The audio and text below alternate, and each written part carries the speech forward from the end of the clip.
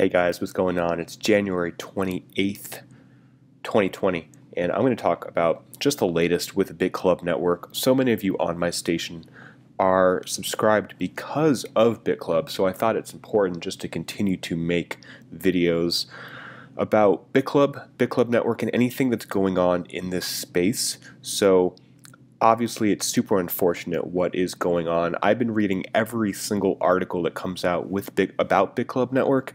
The latest that came out was 7 hours ago. Montana crypto mine back in action, despite owners' uncertain legal fate. So let's read this together.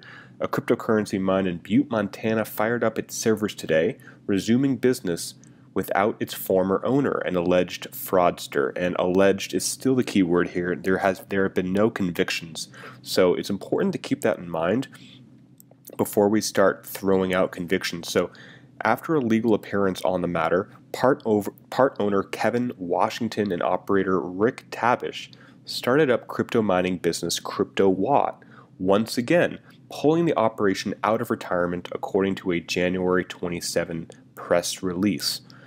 Authorities closed down CryptoWatt after jailing its owner, Matthew, and I never know how to pronounce his last name, Matthew G., on a separate fraud account totaling $722 million. This was obviously the BitClub Network fraud that is being looked into right now. Although Mr. G owned more than 50% of CryptoWatt, he was not taken into custody for dealing relations to that business. G, along with 4 individuals, ran the cryptocurrency investment club named BitClub Network. Obviously, we know that. That's why we're talking about that. Through which the group allegedly swindled millions. Rick Tabish ran CryptoWatt under G's ownership of the site, unaware of the owner's fraudulent endeavors with the unconnected BitClub Network. G also carries significant debt owed to Tabish.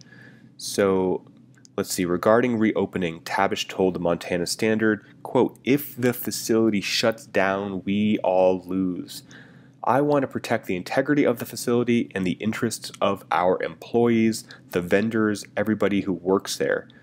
Tabish also noted his willingness to bring the matter to court if need be, pointing out that the operation would die if left shut down for too long.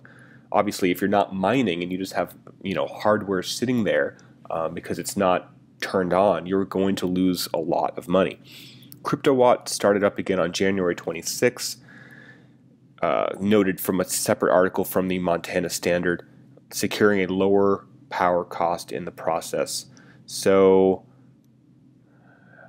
that's good. I'm really happy about that. So basically, Rick Tabish and this company CryptoWatt were caught in the wake, or caught in the kind of the turbulence of BitClub Network, just because they were associated with one of the people, Gotch, who is being investigated.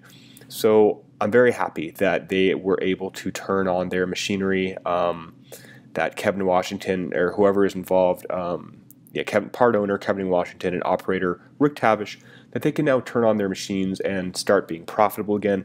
I'm really happy about that, because no one else should be kind of punished.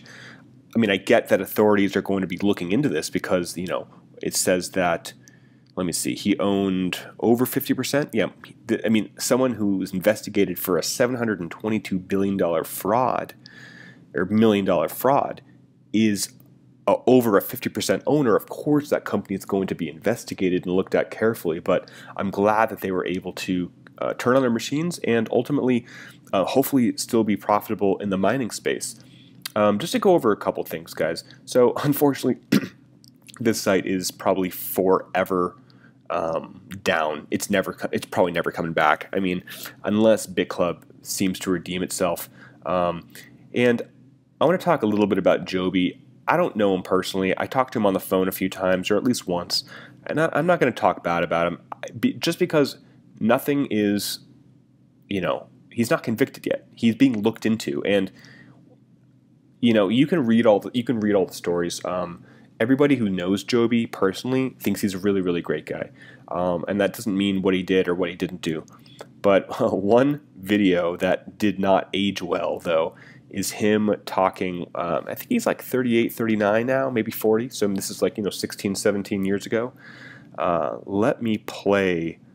Well, actually, go ahead and if you want to watch this video, go ahead and check it out. Just go ahead and search this, and he basically says, as when he was class president of his high school, he took the money, and I think he said he went to Vegas or something. I forgot exactly what he did, but he basically took money and gambled with it, or took money and just had fun with it, and it just doesn't age well with what's going on right now. Talking about Christianity and that kind of stuff. It's an interesting video. You can see he's incredibly charismatic.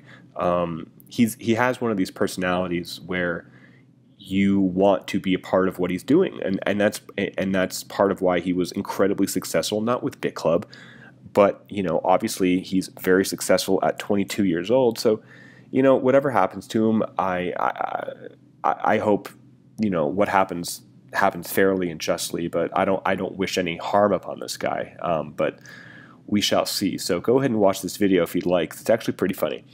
I've talked about this a few times in other videos, but Bitmain, since they were associated with BitClub Network, they were providing BitClub with the machinery that they had to halt their IPO, which is unfortunate. I mean, unless say BitClub is found to be guilty, or these people are found to be guilty in the settlement in the case, and Bitmain was somehow a part of, I don't know, faking financials or faking documents of sales or whatever, then screw Bitmain. They deserve to be shut down or whatever. But Bitmain is a huge seller of mining equipment. I mean, I believe they are the biggest. So for them to be, if they were to be shut down, or if Bitmain were to be completely taken out of the market, I mean, it could really affect Bitcoin's price. It could really affect the entire space. They are a huge player.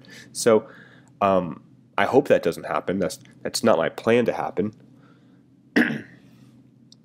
But yeah, they definitely have not been able to head up with their IPO just because they were under federal investigation for being involved with BitClub Network. So pretty crazy stuff there.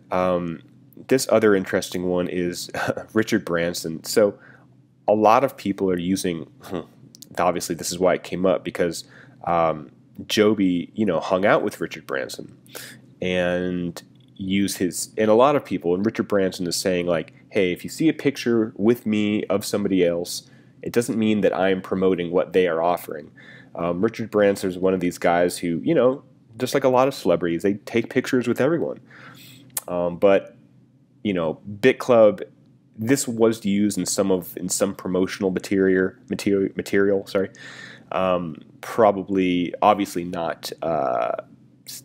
Well, I don't know if Richard Branson knew exactly what his picture was like on the website of, but yeah. So just be aware when you see Richard Branson on pictures of things. So let's see here. So yeah, this picture was of 2016. Supposedly the photo was then used by Joby to endorse BitClub Network. I don't know if that was entirely true, but it's when you show somebody like, hey, I represent this company, and hey, I'm with this cool celebrity, people's mind unconsciously say, oh, therefore the celebrity also endorses this company. But that I never saw any material where Joby was like, hey, Richard Branson is a promoter of BitClub Network. Like, no, I believe Richard Branson is a big promoter of cryptocurrency and Bitcoin. That's not a surprise, but I never saw that. I never saw any written claims that says like, hey, like, come join BitClub Network because Richard Branson's a member. Like, no, but people put those things together, but it wasn't explicitly like said or talked about or anything. So just heading over to the hash rate, I miss, it was fun seeing BitClub Network on here. Obviously, they will never be on here again. It's unfortunate, but life goes on. We got to move on. And I happen to check this all the time. this is the official United States DOJ, Department of Justice, and these haven't changed in a long time, so I actually don't know the latest.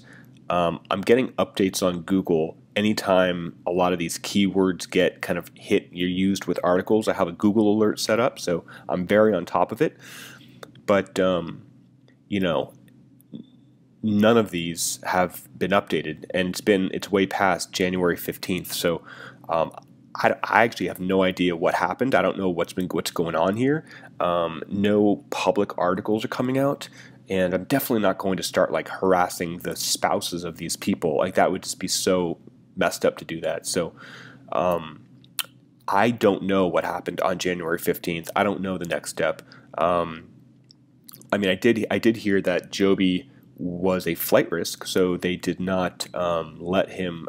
They basically detained. It says here, detained pending bond hearing. So they didn't let him have bail because, you know, he had too many videos talking about these, you know, starting countries and Malta and Liberland and all these places where, you know, free independent nations that don't have any that the U.S. or no nations have any jurisdiction, where everything's in cryptocurrency. So he unfortunately was way too public with a lot of his ideas. So they thought he would be a flight risk. Thus, they didn't, even though he wasn't like a threat to himself. He wasn't, you know, he wasn't dangerous. He wasn't going to like kill somebody or, you know, none of that.